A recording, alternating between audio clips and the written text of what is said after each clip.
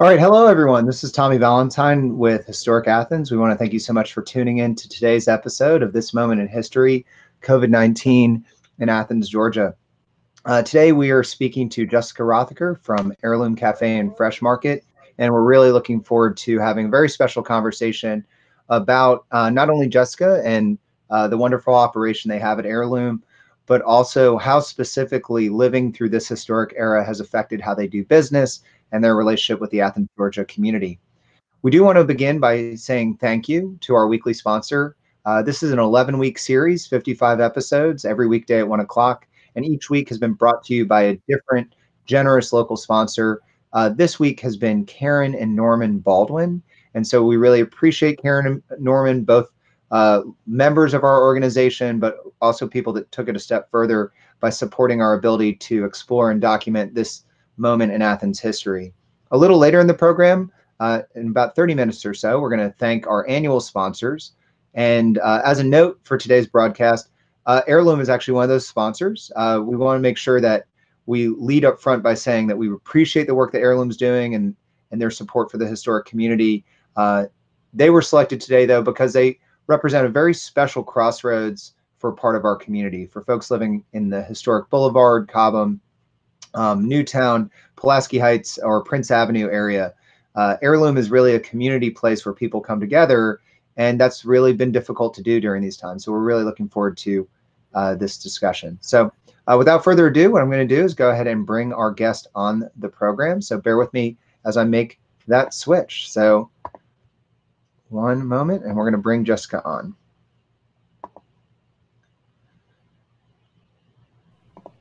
All right, great. Hi, Jessica. How are you? I'm great. How are you doing? I'm doing very well. Thank you so much for being here with us today. We really appreciate being able to have this conversation. I'm happy to be here. Thank you for letting me be one of your guests. I'm really excited about this project. It seems like a really special thing to do. Well, thank you. I'm sure what I'm about to say is true for you too, but like every other organization during this time, we're just trying to find our place in a world that has gone crazy. So I know that that's true over where you are. Jessica, I know to a lot of our viewers, they're already familiar with Heirloom. They may be familiar with you personally. But if someone hasn't been to Heirloom Cafe and Fresh Market, will you tell us a little bit about what makes your restaurant unique? Sure. Yeah. So we are a family business. I am partners with my father, Travis Birch, with this restaurant. We opened in 2011. Our mission is creating community, celebrating local farmers, and telling a story through food. So we are a Southern-inspired farm-to-table neighborhood restaurant. We usually seat about 80 to 85 people when we can have normal capacity, and it's in the middle of the Boulevard neighborhood at the corner of Chase and Boulevard. And we work with a lot of local farmers to supply our produce and our meats, and we just try to provide really good food where people can come together in a comfortable environment and enjoy themselves and create community and just have a good space to do that in. So that's our general idea. That's right. Now, Jessica, your business, in addition to supporting historic things, is a historic thing. You actually won an award from us when we were previously at Athens Clark Heritage Foundation, I believe, for your work to renovate and rehabilitate your current location. Can you tell our viewers what it was before it was Heirloom? Yeah, so originally it was an Amoco station and a service station. It was built in 1962, and so it's kind of just on where the historic area is for that neighborhood. It's a little bit later of a building. It was actually built on two lots that were Victorian homes before they were torn down to build this gas station. And so Wow. we have kind of a strange little L-shaped lot where we have a long, skinny lot and then a square lot on the corner. And then it was a service station for many, many, many years. And then when Amoco and Shell merged, I believe there's a Shell across the street from us, and so the gas station was closed. It sat empty for about 10 years, and then our landlord Jimmy Wilfong purchased it, and he had another service station type thing in it.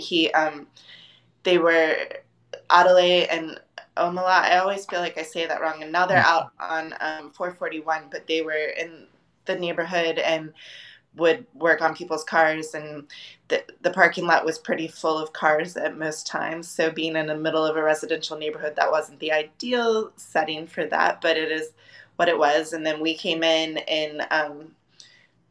I think we signed our lease at the beginning of 2011 and renovated the property into a restaurant, and that's what we have. But we tried to keep a lot of the details from the gas station in the design. So we have a garage bay that we can open when the weather's nice for our dining area, and we have the same horizontal lines from that garage door that go across the whole front of the restaurant. We did bump out the area that was the office of the gas station originally and have our espresso bar seating area in that space, but it's still kind of contained in the same way that their office was. And then our kitchen is in a back storage area and work area that they had in the restaurant, so, or in the gas station. They were in a restaurant. One thing I want to ask you about is, I know that, this becomes really apparent as soon as you visit Heirloom. I know it was something my wife and I commented on when we had the first of what turned out to be many brunches at Heirloom, is that Heirloom also has a strong commitment to local arts and artists. I know that, if I went once a month, I feel like almost every month I'd see a different artist featured, and not only as a gallery space, but really promoting, I think, a responsibly priced ability to support local artists by purchasing the art. I see a lot of emphasis on that. Can you talk about Heirloom's relationship to art and artists? Certainly. So we've had several different people that have curated the art at Heirloom during the time that we've been open. It's probably been about 4 people. The first few of them were employees of ours that were also artists and just had a lot of connections in the arts community and would reach out to their friends and their connections and get people in. It's currently, the art is being curated by my mom. Her name is Susie Birch. She is a local painter, and her studio is actually next door to us on Chase Street. So she puts the artists together. We do every other month, we switch out the art, and we don't take any kind of a commission or cut or anything. We just want the artists to be able to sell their work and be supported. And sometimes they've done it in relation to a charity where they've given a percentage of their sales to that charity, and sometimes they're just doing it on their own. It's everyone from like college students that are just starting out to some more established artists. And the last artist we had in before we had to close down for COVID was Jess Dunlap. And they also go as their artwork by Possumwood Arts and have a lot of really cool line drawings and a lot of kind of nature, plants, and animal inspired work that really worked really well in our space. And so a percentage of the proceeds from that was being donated to Sweet Olive Farm out in Winterville, the animal sanctuary that's out there. Yeah, of course. Yeah. So, in the comments section, if anyone's tuning in right now, I left off part of my opening spiel, which is, Jessica, this is one of 55 interviews we're doing. Our hope is that, our plan is that at the conclusion of this series, your interview, along with the other 54 interviews, will be submitted as a digital archive to our local libraries and research institutions. And so we always exhort people at the beginning of the call, or the beginning of our chat, that if they want to comment below, we can actually bring those comments on screen and celebrate what we're seeing. One thing that I wanted to celebrate, because it goes back to something you said earlier. So I see Travis Birch, who you mentioned earlier. Hi, Travis. We love Travis. Travis Birch is watching. I see it looks like Milbury Birch and Berkeley Hudson are listening. But, when we talk about this being a family-owned business, I mean, you clearly have a community of family around it. How does that change how you do business as a restaurant? I specifically how a family business makes a restaurant different. Yeah.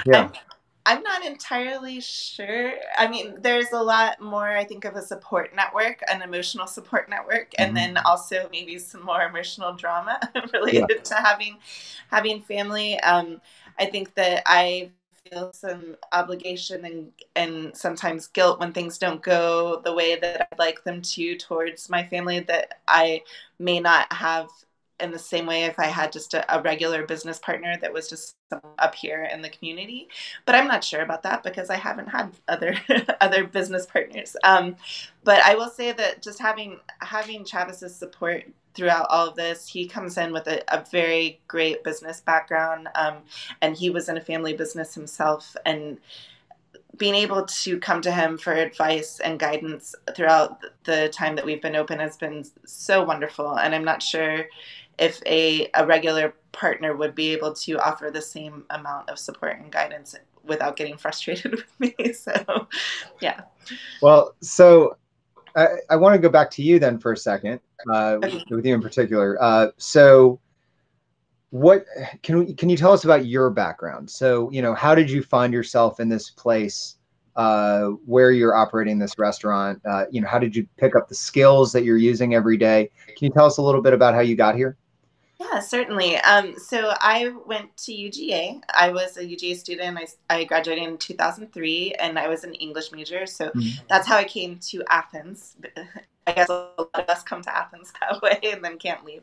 But I wasn't sure that I wanted to make a go of being a novelist, which was my plan out of college. It was a little bit of a lofty dream. And so I decided to take a year off, figure out what I wanted to do. And food had always been something that was really important in our family.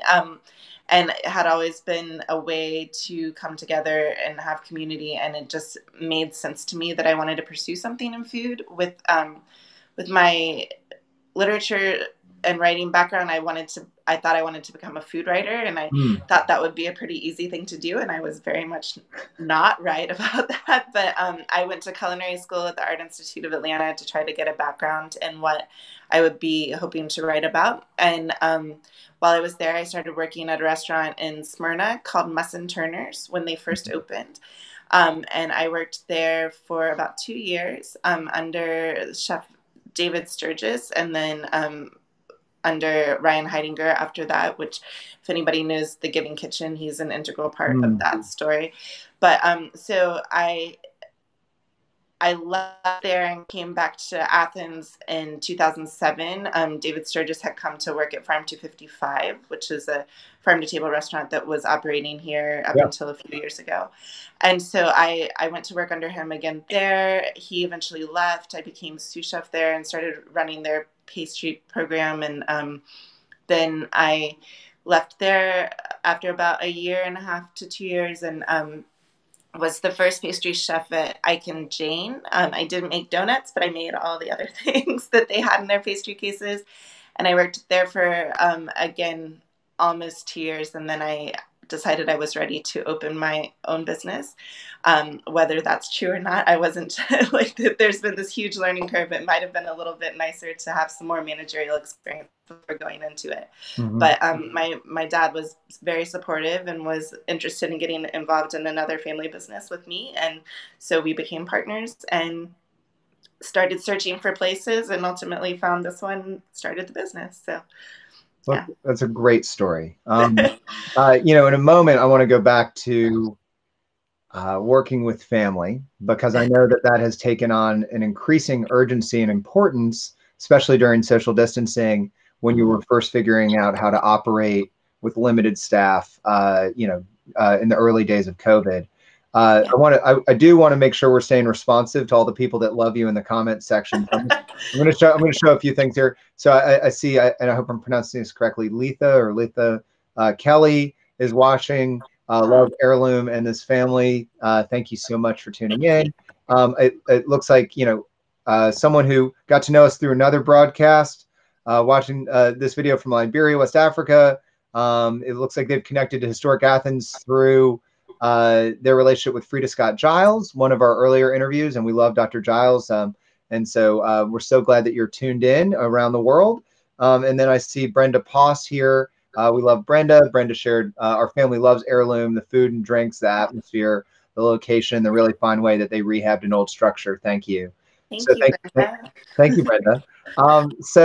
And Brenda, I want to be clear here. I haven't brought up drinks yet, but I will, because that is an important part of the Heirloom business, including some really, Jessica, you took some unique steps to innovate on drink during COVID. And so I want to talk about that. So anyway,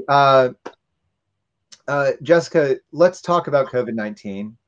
And so let's just go back chronologically. Can you talk about when did this first start affecting your business, and how did it kind of creep into the work you were doing? Right. So I guess things started to heat up in the States while UGA was on spring break. Mm-hmm. And I had kind of taken a little mini vacation with my immediate family, with my husband and my kids. And we just went up to the mountains for a few days. And while I was there, I was like seeing the news breaking and trying to figure out what we needed to do. We came back on Sunday, and on Monday or on Sunday evening, the schedules had already been made for the next week, but I just like wrote to everyone and told them that we needed to take a day off. We needed to figure out what we were doing, and that I would be back in touch as quickly as possible. So we were closed on Monday, the 16th, and then decided on Tuesday, the 17th to go to a to-go only model. And we worked with, we cut our staff immensely. We didn't know how long this was going to last or what it was going to look like. We really have just been having to kind of be flexible this whole time. But so we went down to 7 staff from 32. And we had some core people that were running things. We had one person in the kitchen at any given time and one person in front of the house. And they were, we did offer delivery at first. So we actually had a second person in front of the house, but we didn't have enough people take us up on that to make it worthwhile to have that person there. And so we ended up with one person front and one person back, and we worked that way for several weeks, a couple of weeks. Time is very weird for me right now, as it is for most people. I think it's hard to remember exactly the timeline, but we were just trying to keep things going. I filed for partial unemployment for my staff, for everyone who was working, including the that were still working, and then those that had been laid off. And I've done that every week since then. So it was just a tough thing to figure out. I don't know. So the to-go at first really didn't take off for us. We ultimately did a few like meal kit days for Mother's Day and for Easter.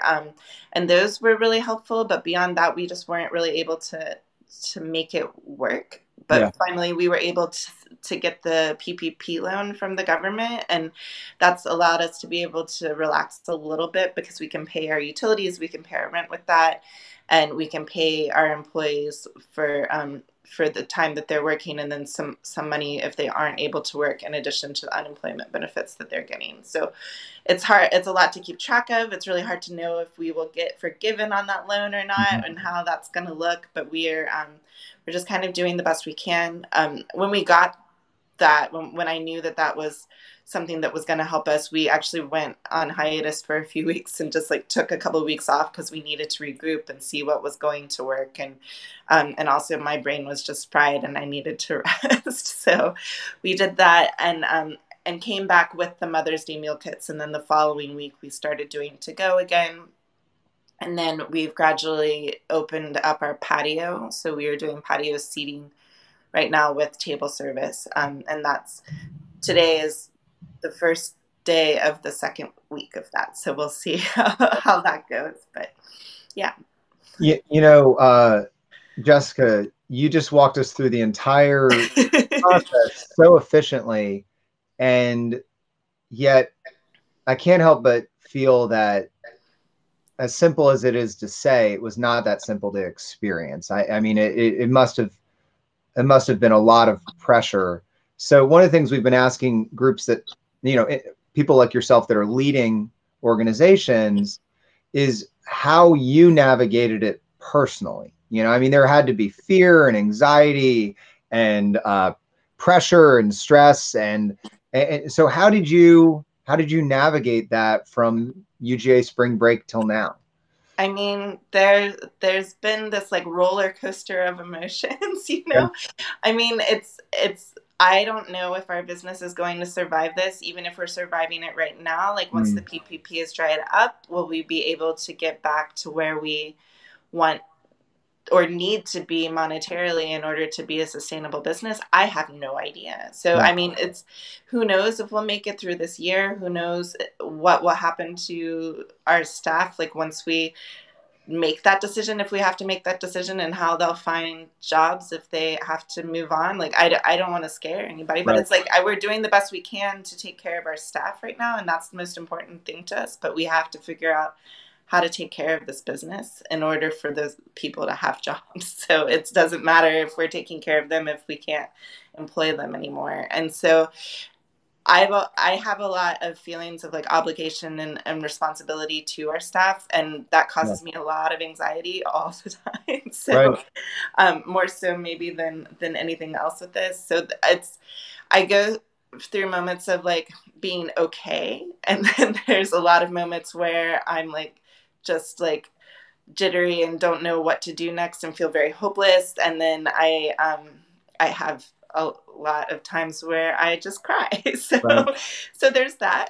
I mean, but like there most of the time I'm feeling okay, and I'm trying to enjoy that I get to spend more time with my family and with my kids right now Right. than I ever really have gotten to do, which has really been lovely. We had the kids at Washika, and which is a Montessori school, and they shut down. They were also on spring break when this all happened, and so then they closed the school for an indefinite period of time. And ultimately, I've decided not to do summer. Hopefully, there'll be fall, but I'm not even sure what that's going to look like.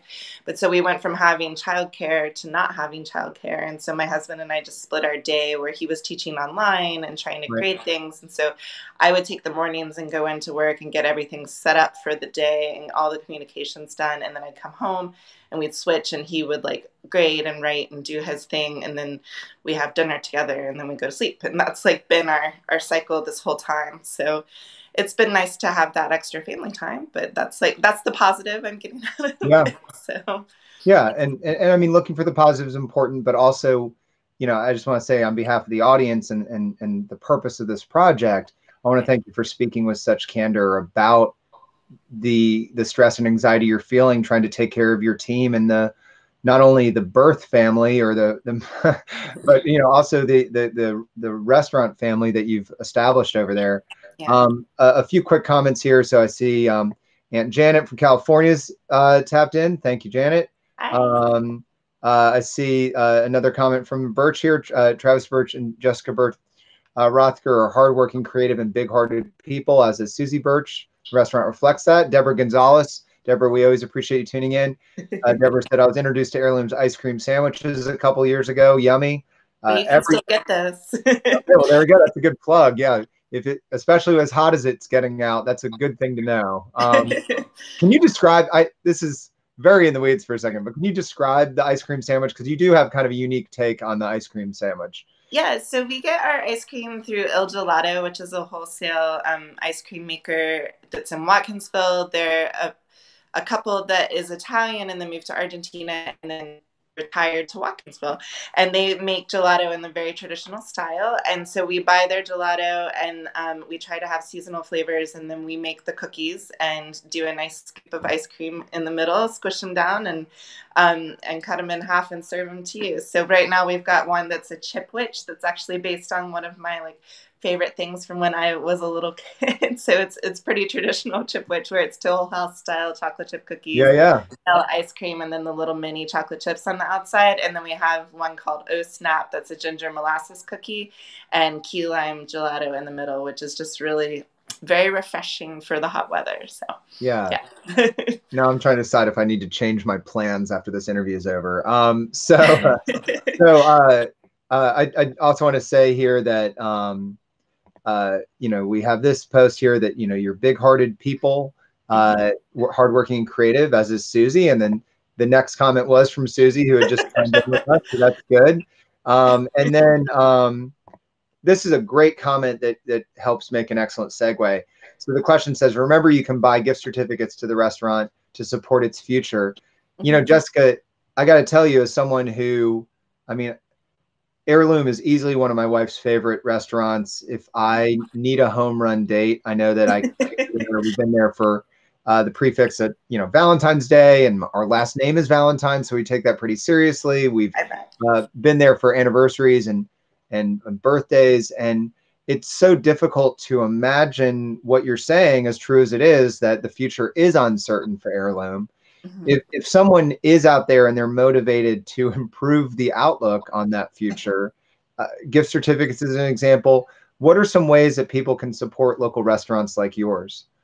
Yeah, I mean, gift certificates are a good thing. It's kind of like an insurance policy almost, where we can, it's like a CSA almost, like the community supported agriculture baskets, where you pay in advance for something you're going to get later, but you're supporting the company when they really need it. So that's a good way to do that for now. And also just getting to go, getting delivery from places that offer delivery if you're not ready to get out of your house, and buying merchandise. We have a lot of t-shirts, and we have tote bags and onesies and hoodies and stuff like that, so that can help support us some. And I know a lot of the other local restaurants have a lot of cool merchandise that you can get as well. And Satisfactory has been really great, where they set up a bunch of different options for restaurants or any business to do these fundraising campaigns with their merch. You guys are doing one of those, right? Do you That's have right. a Historic Athens t-shirt? That's right. But we love our shirts, and I'm going to show an image of them in a little bit. But y'all, Satisfactory has been so great, and I've seen so many cute shirts.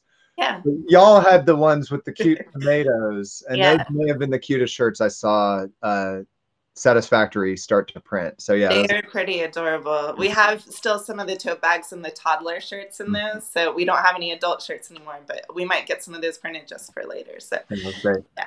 I shared the Heirloom Athens page on the screen here. Folks can also visit it in the comments section if they want to find out how to contact you or support. I know that you mentioned that you all have started rolling out dine-in service, kind of socially distanced dine-in service. You are on my running route every day, and so every time I run by and there are people, I'm happy. Every time I run by and it's dark, I get worried. So I know that it must feel, even though you're having to take a lot of precautions to keep people safe, it must feel pretty good to see people on your patio. Is that right? I mean, it does feel good to see people on the patio, because that's what we got into this business to do, is to help people be able to dine together and come together in community. But we've been serving food to go this whole time, but it's not the same. It's not the same experience for the diner. It's not the same experience for us to get to see how it makes people happy, and it just doesn't feel the same. But but I want people to be safe. I certainly want them to be safe, and it is a little bit nerve-wracking to know that there are people sitting on our patio that are not wearing masks, and they're eating, and what that could potentially cause in the restaurant. But at the same time, I just hope that they're all taking as many precautions as possible when they're not sitting there unmasked and eating, so that they are safe and we're safe. But there's no real way to know besides just asking them if they have had any symptoms, and beyond that, it's just a scary time. It's a scary time, and it's one where there's actually, Alex Sams, once again, Alex, we're glad that you're tuning in with us. And Alex just shared, business ownership is uncertain on its best day. So you're talking about crazy times, Jessica. It's always crazy times if you're running an operation like this. Add moments like this, and it's amazing that owners can stay focused and forward moving. So, Jessica, I want to ask a question on that remaining focused thing. So I was just thinking, as I was describing running by the restaurant, that I think the last time I set eyes on you and your family in person was also running, by coincidence, right as this was starting. I think it was before all the Athens parks got closed. Right. During the week of spring break, if I'm remembering correctly, I think I went for a long run in Sandy Creek, not the nature center, Sandy Creek Park. Right. And I think I ran by you guys on the playground, if I'm remembering correctly. So tying that to Alex's question, to remain focused, I'm sure that you're having to find outlets where you can spend time with family, where you can get out, but places like the place I saw you aren't open. So, what are some of the habits and outlets your family has developed so that you can remain focused when it's time to work. Right. As we really like to get outside a lot, so you saw us outside somewhere. But so Sandy Creek Park was closed, and they are open again now. But Right. unfortunately, the playground and the beach are not Right. open, which is why we would take our kids there, was to play and get to go on the beach. And we were there on a play date when we Right. happened to see you. And we have been utilizing the state parks a little bit. Oh. We go out to Watson's Mill pretty often and find a kind of secluded area along the river. And Fox, my toddler, he's 3, he likes to throw rocks in water. That's one of his favorite activities. So we find a pile of rocks and let him go to town there and just like hike around on the trails that they have. We went over to Fort Yargo this past weekend and did the little nature trail there with Fox, and he got to ride. It's paved, so he rode on his little scooter around there, and he really liked that. So we take walks in our neighborhood. Our street is just one. We don't have a neighborhood per se. It's just one street that does a loop, and so we just go around and around and around in circles. Yeah. And we've gotten to know our neighbors at a social distance more than we ever had. We've only lived there for about a year and a half, or here for about a year and a half now in this house, so we've gotten to see them. I mean, beyond that, I've done a lot of like house projects. I started doing some container gardening. I'm not a gardener, but I'm gonna be. So before I put things in the ground, I'm putting them in containers and seeing if I can keep them alive. Yeah. And then doing a lot of reading, and yeah, so that's the ways that I'm trying to like chill out on my own and like focus my brain and be able to. I've been cooking a lot and baking a lot. Actually, baking is a big thing that I can do with my son, because he pours ingredients into a bowl, but he doesn't do a lot more than that. Sometimes he stirs things, but he really likes pulling his stool up and baking with me. So yeah. I have to share. I want to take a moment to thank our annual sponsors, Heirloom being one of those. And so I'm going to do that when we come back, and everyone stick with us. I want to talk about that exact subject because I want to talk about baking. I know that before we went on air, I talked about how you published a recipe online that I think people should see, which is your brownie recipe. And then also I want to talk about cooking with your kids, because that has been something that's popped up for us. Our 2.5-year-old now knows how to stir and put things in a bowl. So we'll talk about that.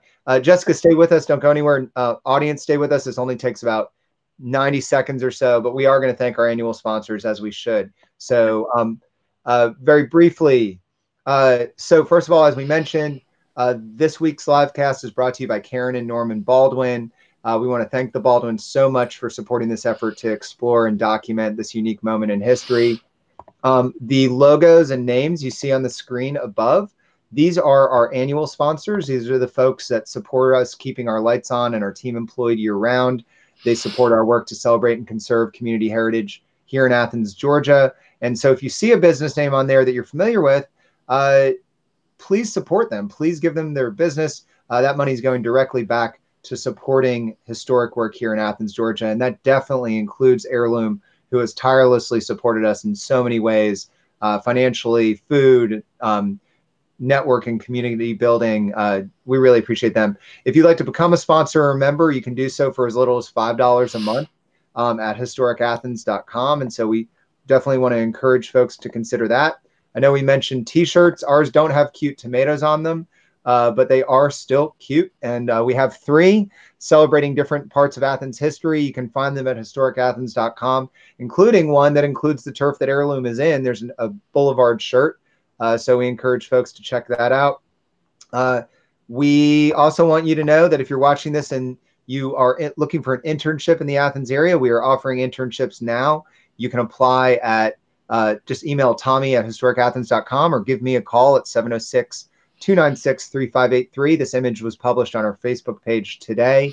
We love our interns. We have typically 9 to 16 a semester. We are an experiential learning approved site, and we would love to involve you as an intern and have you part of the process of running this organization.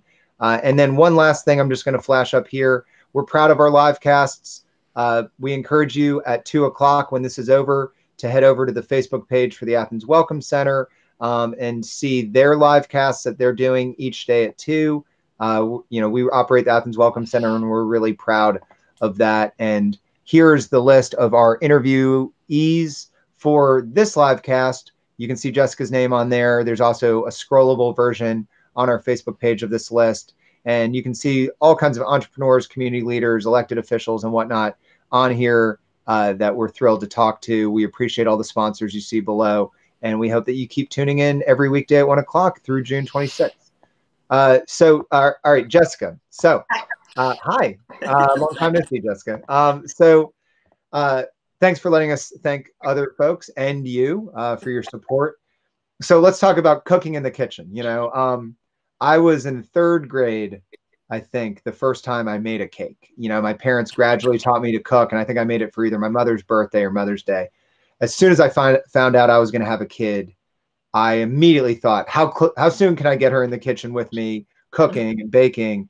And we've done a lot of that over the quarantine, and including, I think she sprinkled the chocolate chips in the recipe that we did for you.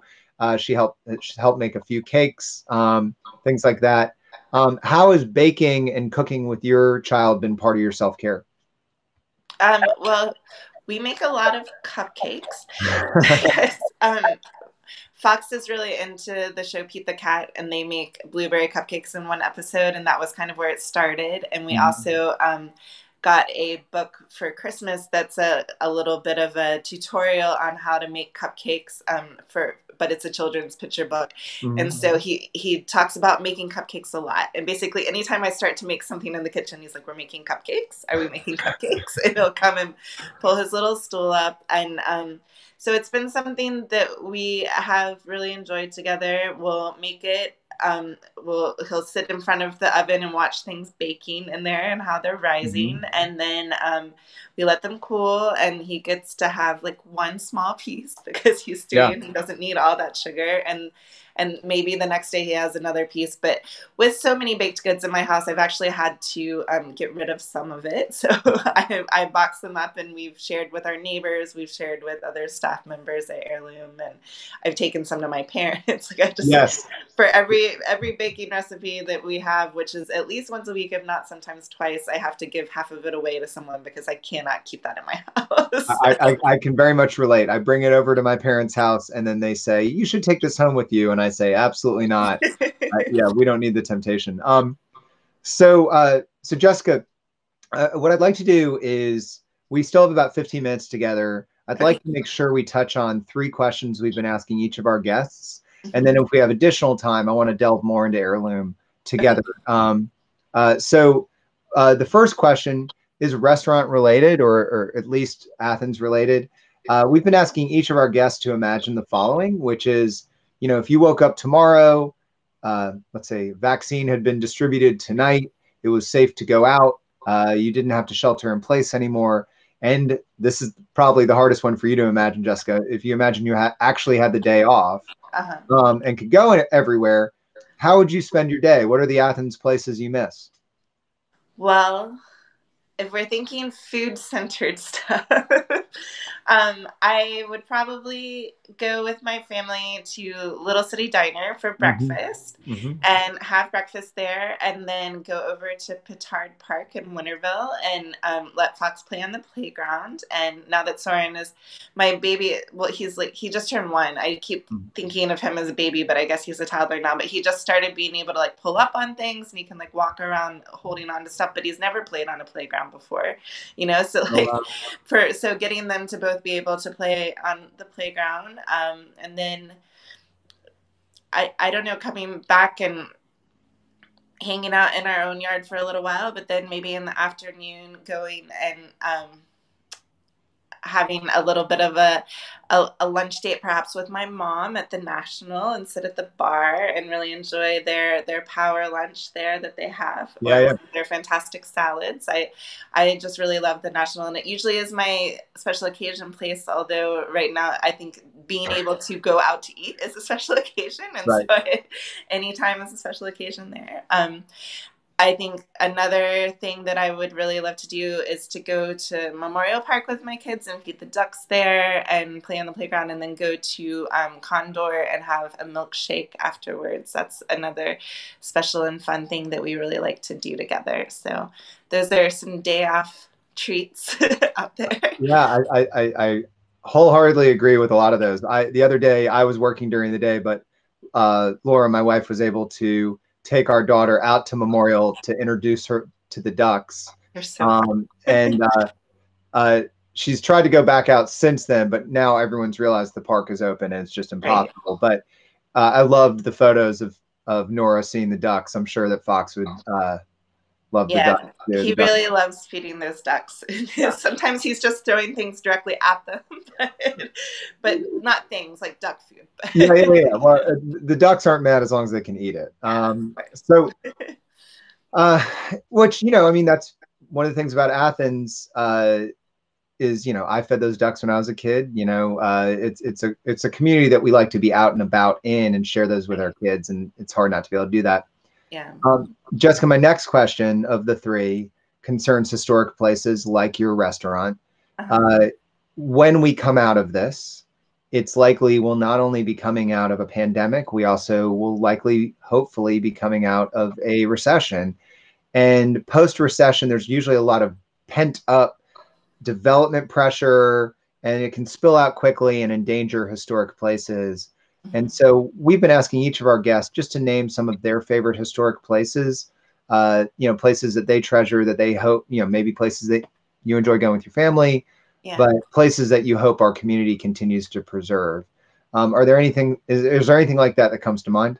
Yeah, I mean, I really love Boulevard, the street itself, and how it's nice and wide and has the beautiful trees, the arch over the middle of the street, and it's just such a peaceful place to walk up and down the street there, and all those beautiful homes that have been so lovingly restored, and they're just so gorgeous. That's my favorite street in Athens, so I'm very lucky to get to be on it most of the time. Right. Another street I really love is University Drive off of Village. I like to go walking around there at Christmas time. The Christmas lights are always so beautiful, and those houses are just so lovely. And it's when I'm driving around in that area, I often will make a detour just to get to drive down that road because I think it's so pretty. As far as more well, I really love. I guess they're called the Park at Five Points now. There's apartments that where Condor Chocolates is and Donna Ching's that have been renovated recently. But I've always thought they were such cool places. Like I've never actually been inside of one of them, but I've always imagined how cool they must be on the inside. And I'd love to see a before and after set of pictures of how they looked before the renovation inside and what they look like now. And then the Georgian downtown that I guess it used to be a hotel and now it's apartments. I think that's like a very special place that I remember when Trump's Catering used to have the main ballroom there. I went to a couple of events and just like the windows and the way the light comes in and the kind of I'm not as good with all of the historic terms, but I feel like it's got kind of an Art Deco-y vibe to it, which I like. And so that's another place that I think is really cool and really special. And then I really like the building where you guys are. The Fire Hall #2 is one of my favorite places in Athens. I've had several events in the event space there down below you guys, and then just that whole building where Avid was and where the salon is just it's a cool spot too. So well, I definitely don't object to you improving the fire hall. I also will say, several of the places you named, we have a relationship with. We did a members only event, kind of a pop-up preservation some years ago at the Styles apartment buildings in Five Points where you mentioned. And I know that people love that. Maybe that's something we'll have to repeat to get people in there.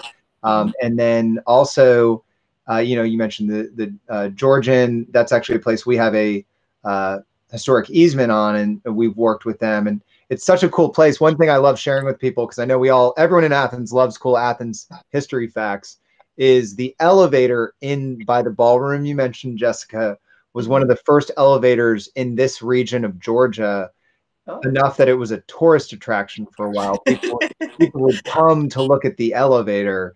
So those are definitely unique pieces of history you've highlighted. Yeah. My last question that I have planned, and we'll see where things go, is is a broad one. You know, as we mentioned earlier in the program, this interview will be part of a digital archive that'll be accessible for future generations to, in case they want to research what things were like during this era.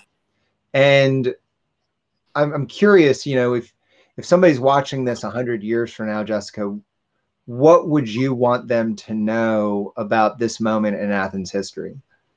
Um, I mean, the main thing is just that there's so many people that are struggling, but we're all just doing the best we can to take care of ourselves and take care of every everyone around us. And often that's looking like not being with our loved ones, which is Mm, really difficult. But just knowing that we're all doing the best we can, that we've been really lucky with the leadership that we've had in Athens, Clarke County, being kind of before a lot of the rest of the state and the country, and trying to get everybody to be as careful as possible and do shelter in place and do social distancing. And I think that that's paid off for us, although it's possible that now that things have started opening up in Georgia that it's returning to something pretty scary. But I feel like just knowing that everybody is handling this differently and they're all just doing the best they can is the main thing mm. I can take away from it. So, No, I mean, that's a great takeaway. With the time that we have left, I see we have about 7 minutes or so. I, okay. I want to touch on something that's popped up a few times in our conversation, which is this idea of reopening. I Mm-hmm. think historically, folks are going to wonder how people felt about it. And you alluded to earlier that it's a bit of a paradox for you because you want to keep yourself safe. You have family you're trying to keep safe, folks of different ages and vulnerabilities. You also have your staff that you care about deeply. Uh, and then, you know, there's the idea that it complicates things when things reopen because you might have different liabilities. You have this PPP loan that puts certain pressure on the size of your team. And so, can you walk us through the pressure cooker of that feeling of wanting to keep people safe, but also needing to reopen and how that feels? Yeah, I mean, right now we can only do about a third of the like we can only do about a third of the business of what we were doing before. And I don't know when we're going to be able to have inside dining at the restaurant. We have a pretty small space, and so in order to keep tables 6 feet apart, and in order to limit the number of guests per square footage that we have to do, we can have actually like fewer people in our dining room than we can on the patio because of Mhm. the 6 feet apart part of it and the way that things are configured. And I've seen some of the diagrams of, I guess, a restaurant in China where there was one asymptomatic person, and because of the air conditioning ducts, nine Right. people were infected from that one person, and none of them had any idea that anyone in the room was infected. And it's just so scary to me, and the idea of being liable for that happening. Not liable, I mean, liable monetarily is one thing, but like just like the guilt that I would feel if that Sure. happened because I let people come and dine in my restaurant.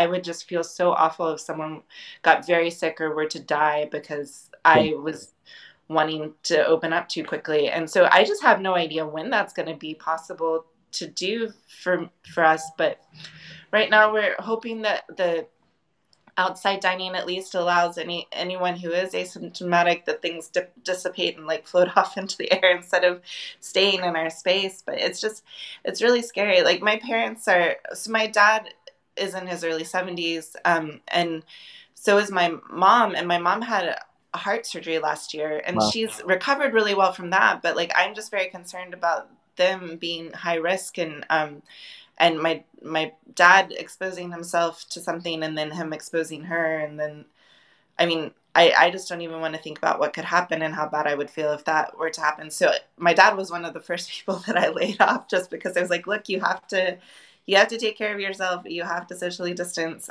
I'm not gonna, I mean, you are one thing, but like I don't want to expose my mom, who's like super high risk at this Right. point. So we have to be able to make money in order to stay open. But I also, like, you have to know that you're doing everything you can to keep people safe if you're going to move forward. Like, so it is a paradox. Yeah. Yeah. Well, and thanks for exploring that once again so candidly. Of what I've gotten to know of both your parents, including Travis, sits as a trustee for our organization. I can't imagine asking either of them to stop working. Yeah. So yes, but it's a complex and frightful decision that folks are making. I know that the folks our age, I'm having to decide. I have two sets of local grandparents. When do Yeah. we see them? What do we ask of them to be able to see them? Those kind of things. I promised earlier, I promised Brenda that before we got off air, I'd bring up drinks, because you Oh, brought up yes. drinks. Heirloom is, in my mind, pretty famous for their cocktails and their drinks. You have a great bar menu. I know that's one of the attractions of brunch. You've had to look at some interesting innovations when it comes to drinks. Can you talk about that? So our general manager, Daniel Ray, has put together a few cocktails that we can do to go in batches. So we have bottles that we're doing 2 cocktails in 1 bottle and selling those to go. We have some seasonal things. We have one with rhubarb and bourbon that's really delicious. We have a blueberry one that has lavender that's really yummy. And then we've got some of our oak aged cocktails as well, a Negroni and a Boulevardier that both are aged in an oak barrel, and then we make them in batches anyways to age them, so it just makes sense that they translate to being in bottles. Yeah. And so we've been selling those in bottles. We are also doing bottles of wine at pretty great deals for a restaurant bottle of wine, and then we're also doing sorry, I got a text message. I didn't know if you could see that pop up on the screen. No, I didn't. Okay, but we're also doing beers to go. Unfortunately, we can't sell them for what you can buy them at the liquor store for. Yeah. But if somebody wanted to get 2 beers to go with the dinner that they're having, we've been able to do that, and we've heard from Kelly Gertz that we would be able to do that as long as the social distance requirements are in effect and we're in a local state of emergency, that we'll still be able to sell alcohol to go. So that's great. That's been a new adventure for us to be able to do that. So, well, I want to say every word you said there was important, but it was hard for me to pay attention once you said rhubarb and bourbon. So we'll just have to consider what, as I said, when you were talking about the ice cream sandwiches, I have to make some important decisions about what the rest of my day looks like. But Jessica, I'm going to close by sharing this note from Alex. The Heirloom building is a great example of repurposing a building in a historic neighborhood into another use, gas station to restaurant, better for the whole community than a complete demo and putting up a new building. Thank you, and Jimmy W. for your vision. Jessica, one of the nice freedoms of the fact that I am not a journalist, I am a nonprofit executive director conducting this interview, is I get to editorialize just a bit. And I want to say that, certainly we agree with Alex. We agree with a lot of the comments that have popped up today. Heirloom's a real treasure and we can't imagine Athens without it. And so we want to encourage people reviewing. Please support Heirloom. Please support restaurants like Heirloom that are committed to the community and that are supporting the community with their dollars and who are trying to get through this by, building some curbside purchases or careful dine-in experiences to your week. So, Jessica, thank you so much for taking time to talk to us today. Thank you so much for having me. It's been wonderful. Of course, it's been very wonderful for us. So thanks everyone who tuned in. We will be back tomorrow at 1 p.m. We hope that you'll join us. If you want to see past interviews, go to the video section of our Facebook page. Jessica, you and I are going to log off real quick, so stay with me. But everyone else, thank you so much. Stay safe, stay healthy, buy local, and we'll see you at 1 o'clock tomorrow. Thanks a lot. Have a great day. Bye.